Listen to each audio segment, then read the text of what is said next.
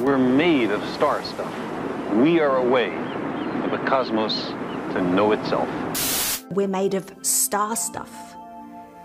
This term was coined by the astronomer Carl Sagan 50 years ago, and it's since made it into pop culture. But what does that even mean? And is it true? Let's see what the universe has to say about this.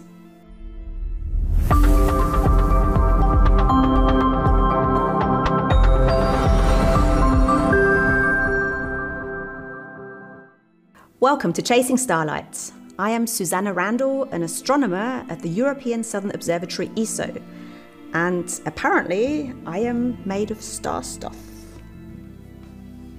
And so are you. Take a look at your body. You can see that you're made up of skin, bones, muscle.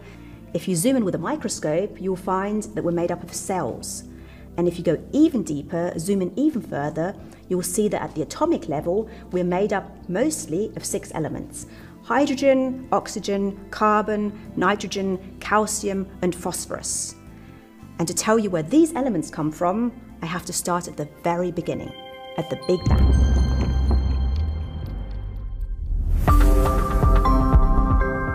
In the first few 100,000 years after the Big Bang, the universe was a dense, hot, gooey plasma. And what happened after that is basically it expanded and cooled down. After about 400,000 years, the universe had cooled enough for the first stable atoms to form. And unsurprisingly, these were the simplest atoms. So we had some helium as well as traces of other elements, but mostly the universe was made up of hydrogen, the simplest of all elements, consisting of just 1 proton and 1 electron. So that means my body is made up to 10% of something that comes from the Big Bang. And that makes me a lot older than I care to think about. But you can't make up something as complex as the human body of just helium and hydrogen. So where do the other more complex elements that make up our body and the rest of the universe come from?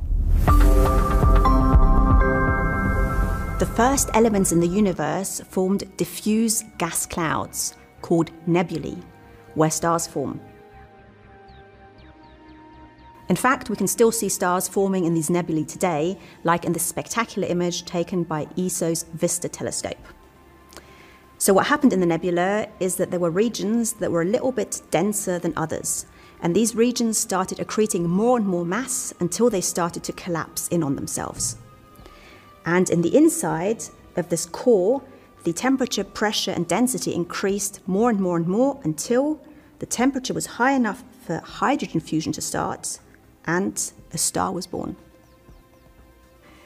Our own star, the Sun, was created exactly this way 4.5 billion years ago.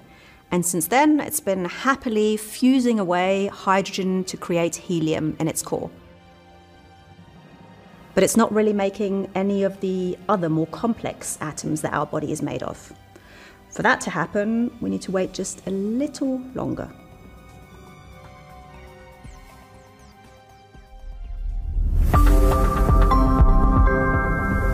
When the hydrogen in the core of the star has been used up, things start happening very quickly.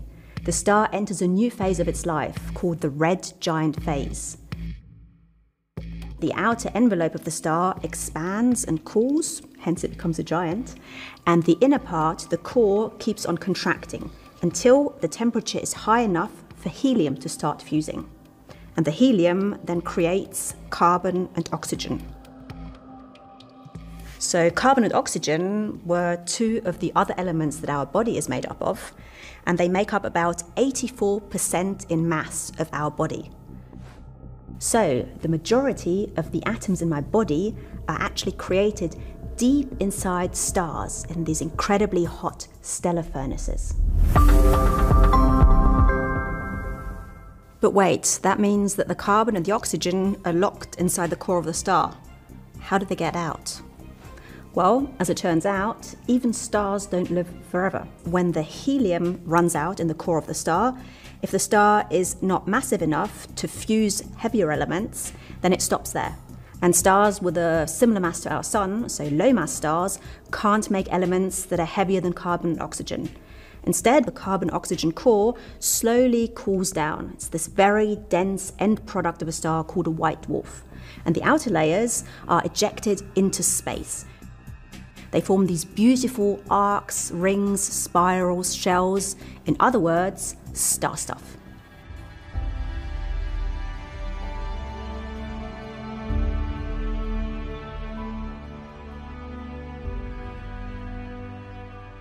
On the other hand, stars with more than about 8 solar masses continue to fuse elements in their core, and they create heavier and heavier elements, as heavy as iron. But at some point, even they have to die, and they go out with a bang. They explode as supernovae. Fun fact, a supernova occurs roughly every 10 seconds. So that means that by the time I finish this sentence, a supernova will have gone off somewhere in our universe. During the supernova explosion, even heavier elements are created, and these are the really glamorous ones, like gold or platinum. These are hurled out into space by the explosion, giving us sparkly star stuff.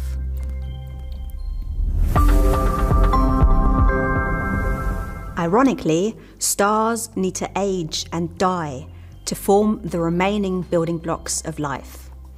So we have nitrogen, which is important for the synthesis of our DNA, and we have also calcium and phosphorus, which are important for our bones and teeth. As it turns out, Carl Sagan was right. We are literally made up of star stuff. And the story of stars and their lives is also the story of the elements that make up our body. We're all part of this grand cosmic cycle. But before you get too excited, cockroaches are also made up of star stuff. I don't know about you, but I suddenly feel entirely at one with the universe.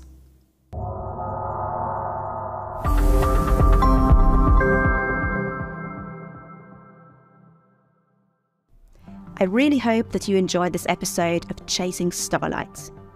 If you did, please press the subscribe button and also activate the notification bell. That way you'll be notified of any new episodes. If you have any comments, please leave them below. For every episode, we will answer some questions.